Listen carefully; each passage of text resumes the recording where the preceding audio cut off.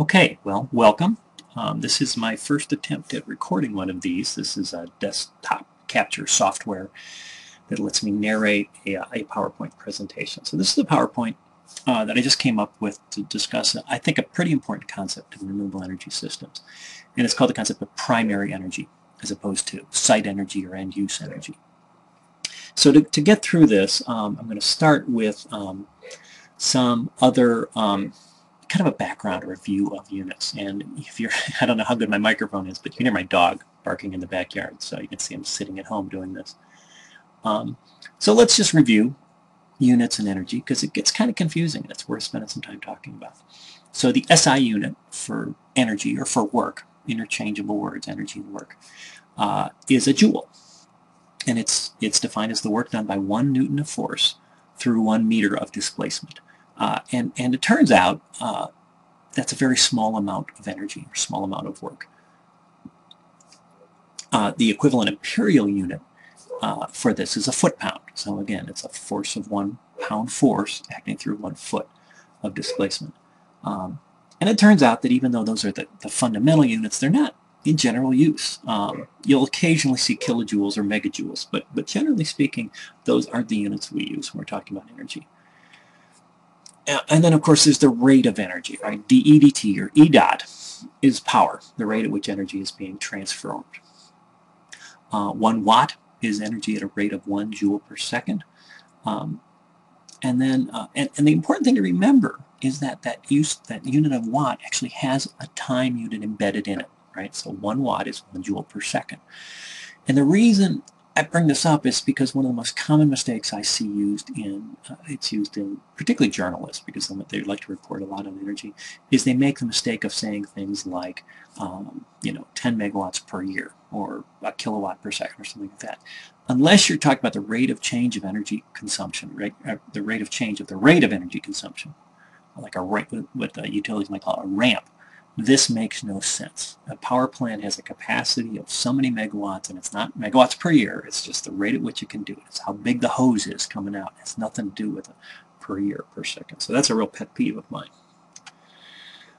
And just to muck it up further, when we want to talk about energy, the actual amount of energy, we take that rate unit and multiply it times the unit of time. So again, we're not talking about if we use the unit of the watt hour. Okay, and it's a 1 watt hour of energy is the amount of energy used in 1 hour if you're consuming at a rate of 1 watt or 1 joule per second.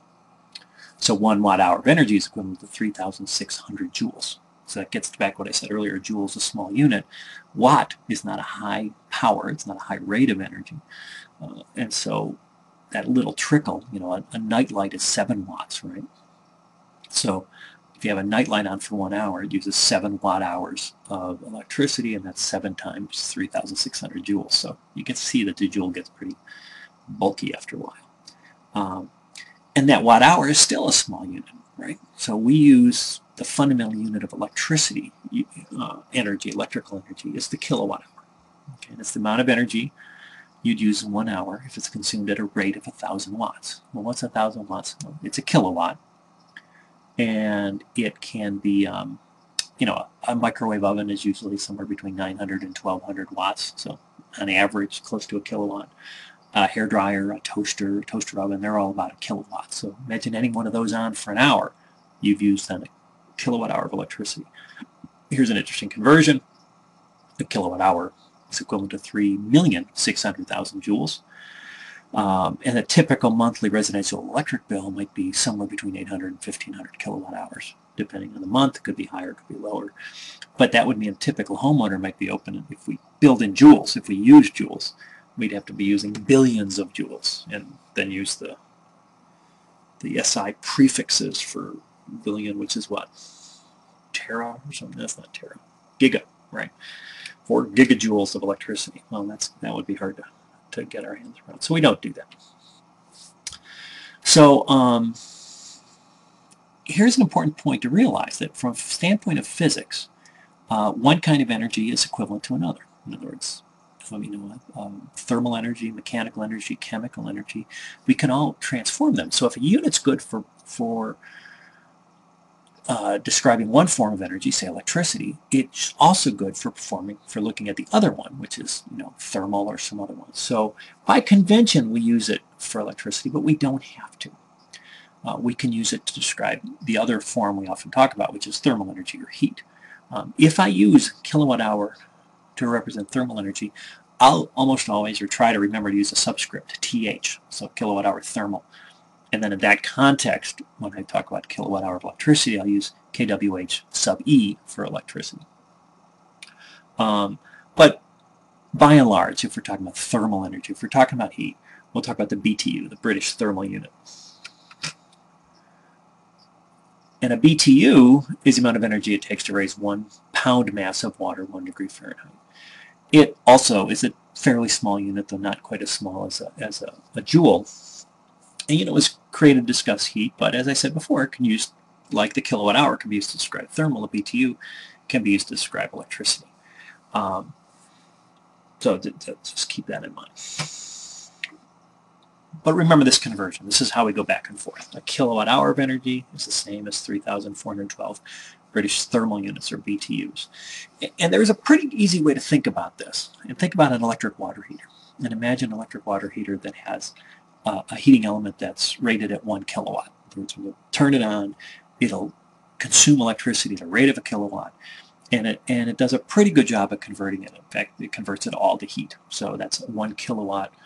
It heats the water at a rate of a kilowatt, or at a rate of 3,412 BTUs. Right. So BTUs per hour if you're looking at a rate. So a kilowatt hour of electricity through that kilowatt heater will generate 3,412 BTUs of heat. Okay. So, and I just put this slide up here because I wanted to kind of put all these in one place, right? A quad is a quadrillion BTU, which is 10 to the 15th BTUs.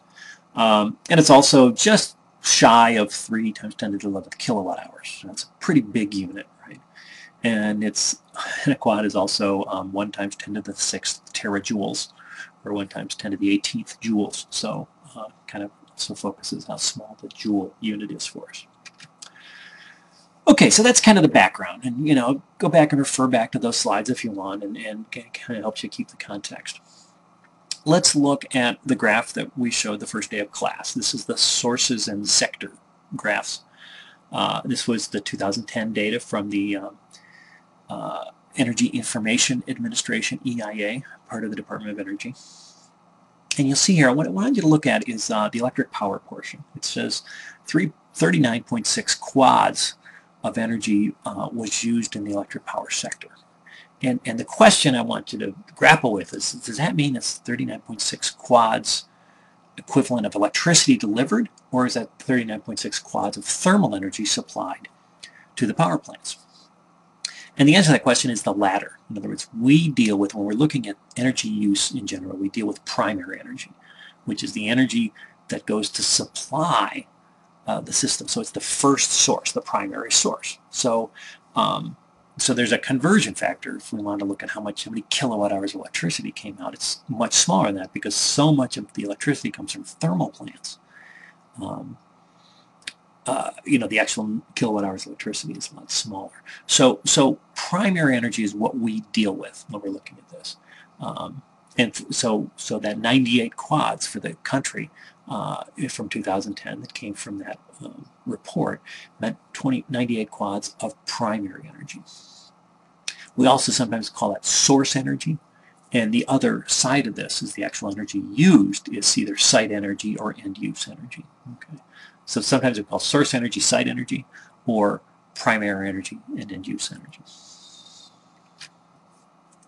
So here's the question. If you've got things like solar photovoltaics and wind turbines that can generate electricity directly from ambient energy sources where you don't have to go through fuels, you don't have to go through a thermal process, how do you account for that? How do you put that in this context? Because there is no primary energy, right? It's just you harvest the energy and put it in.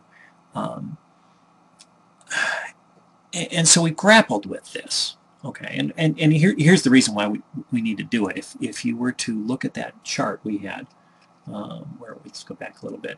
You see the renewable energy is 8 quads down here in the lower left-hand side. Yep, I can do this. Okay, 8 quads renewable. But if we only looked at the electricity produced, it wouldn't show as 8% of our total use. It'd be less than 3%. And that doesn't do a good job of letting us know how much fossil fuel we've displaced, or its power, its value to us in society. So we need to grapple with this. We need to realize that when we use electricity from wind and solar, we've displaced much larger than the equivalent amount of fossil fuel because of the inefficiencies of the thermal plants. So this is the solution. We look at this as avoiding traditional fuel-based energy. So we account for the renewable energy by figuring out how much fossil fuel we would have used to make that number of kilowatt hours. And that answer is the average heat rate of all fossil fuel generating stations in the country. So remember from our reading in Chapter 3, the heat rate of a power plant is BTUs per kilowatt hours generally. Okay, so every power plant operating country has to report that to the government, and they average it out. And then that average heat rate, BTU per kilowatt hour, is then applied to the number of kilowatt hours generated by wind and solar, and then they back calculate the quads of fossil fuels that would have been used otherwise. So remember this graphic. This was the one from Lawrence Livermore Laboratories, and notice that they do a much better job in this graph of accounting for those thermal losses. They actually it shows up explicit in here. So this gray area here, the conversion losses from all the electricity generated. So electric generation consumes, as our previous graph shows, and I think I reproduced it here, right? Yeah, 39.6 quads. There's a slight different accounting here, so it's 39.5 here. But they showed that only made 12.7 quads worth of electricity. The rest here, this 26, was rejected, mostly all in heat. And so if you look at these renewables, that's the yellow, solar, and then hydro, wind, and geothermal, and add them up, that ends up with a number that's right around 3 quads worth of renewables. Whereas, again, let's look at this chart. They show 8 quads, right? Well, the difference is, in here, in this setting, this is primary energy, the source energy. They took the amount of electricity generated by the renewables and applied that average heat rate number to say it's 8 quads worth of fossil fuels that it displaced.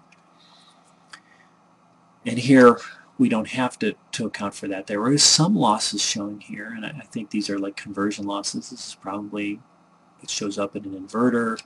Geothermal has some losses. Wind doesn't show any losses at all. So I'm not really sure. I'd have to dig down into this one. And they do a very good job, by the way. If you dig into any of these reports, you will find exactly how they did it. But you can now, from here, compute how much electricity that came to us, right, came to these uses, comes from solar, comes from wind, comes from geothermal generation, comes from hydro. So you can actually do that from this graph.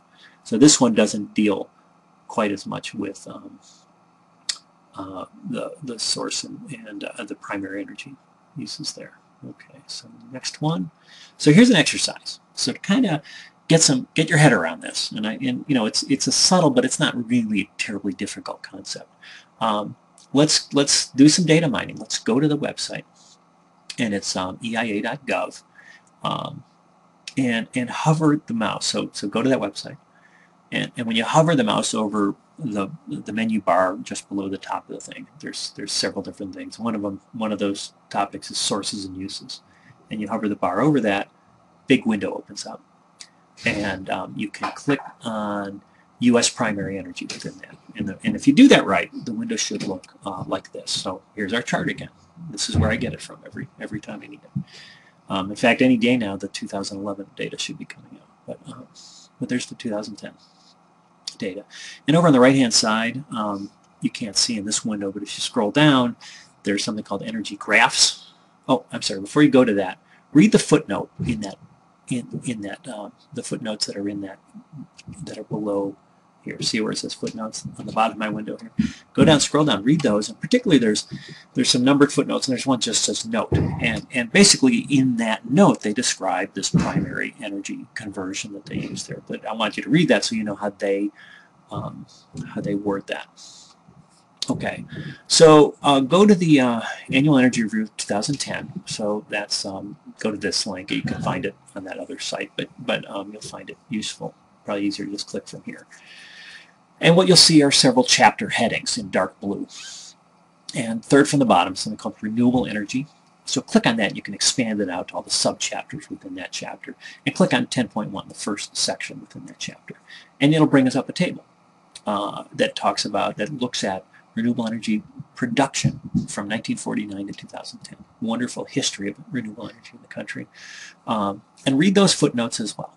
Okay, and those footnotes, particularly the ones that address solar PV and wind, because they say the same thing I've been saying, but they say it in the way that they mean it. And while you've got that window open, write down the solar PV and wind production numbers for the last 3 years that are shown there: 2008, 2009, 2010.